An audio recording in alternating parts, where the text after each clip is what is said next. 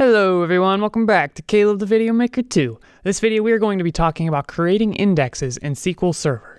Now, in the previous video, I discussed the concept of indexes. So if you're really unfamiliar with them, you'll want to make sure you go back and watch that video. But if you have a rough idea, this video will be fine for you. It's not going to be too complex or crazy or anything like that. So right here on the screen, you can see the tables that I've created. And we need to think what columns would benefit from an index. But the very first thing we should know is that some columns are indexed by default. And those columns are any columns labeled primary key or unique. So you can see that this column is going to be indexed, this one, this one, this one, and this one. So we really don't have to worry about a whole lot, but there might be a couple other columns that we want to pay attention to. And the ones that usually jump out to me are foreign keys.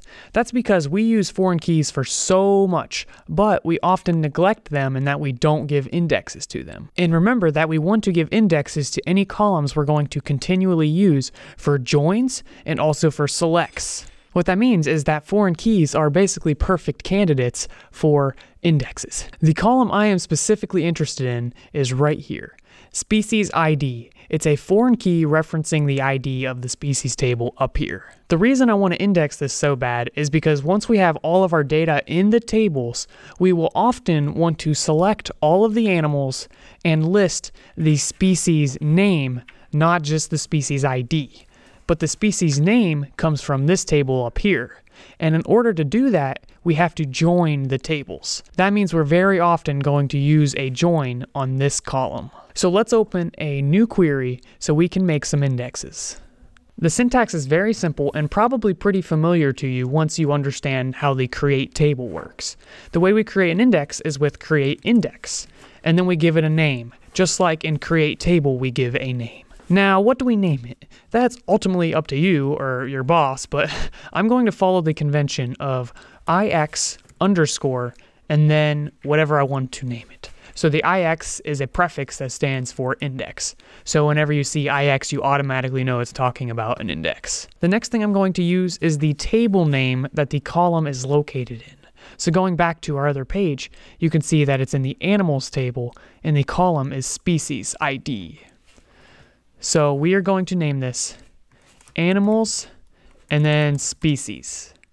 You could name it species ID if you want, but I think this is fine. But this here is not enough. We have to tell SQL Server what table and what column this index is going to be on. So we can go down to the next line and say on animals species ID. So the column goes in the parentheses and the table goes after on. Let's run it and make sure it works. And there you go. Now occasionally it's going to come up where you need to delete an index. And the way you do that is you say drop index. So drop is the command we use to delete. Then you say the index name. This alone is not enough though. You actually have to say what table that index is on. So the way you do that is say on animals. And you can see that it worked. So the syntax is very similar to the create index. The only thing different is that you don't need to specify a column because that index already exists on that column. Additionally, you can make indexes on multiple columns at one time, and this is going to be a combined index.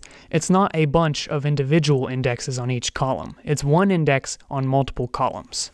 So for example, if we go back to our structure, you can see in the animals table we have a name and contact email, and we might use that a whole bunch. So let's say I wanted to make an index on that. Here's how we do it.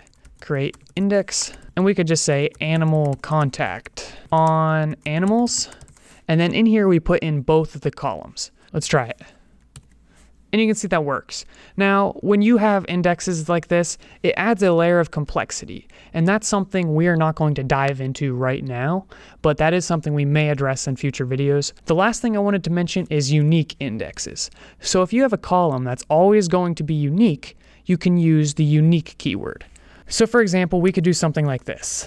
Now in this situation, we are telling the database that every single species in the species table should be unique. So let's go back to our structure.